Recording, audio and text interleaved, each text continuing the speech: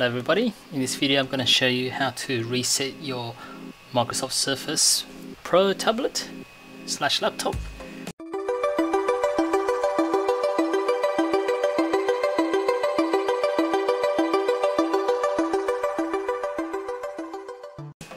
So the easiest thing to do is go to Start, Settings, Update and Security.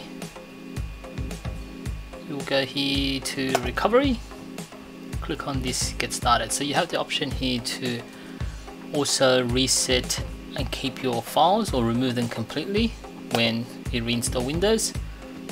So in this case I'm gonna remove everything.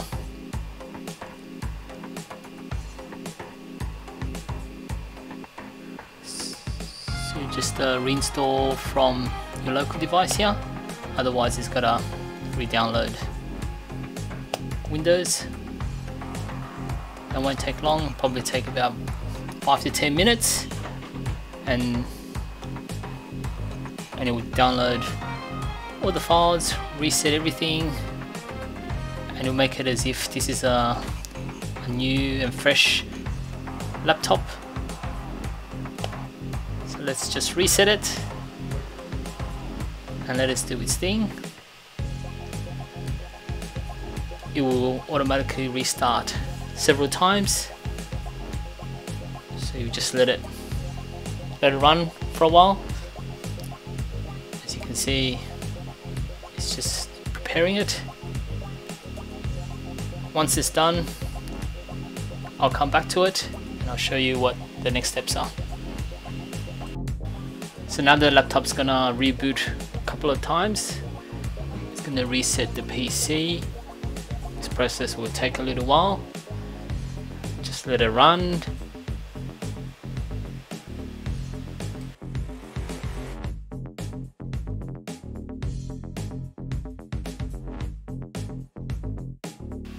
When you see this blue screen, it means it's installing Windows.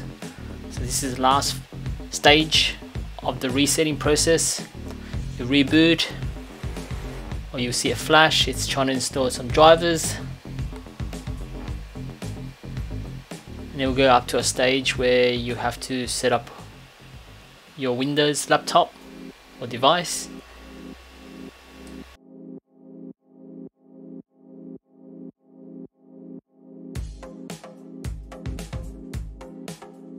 We're at the final stage now, and you can configure the language.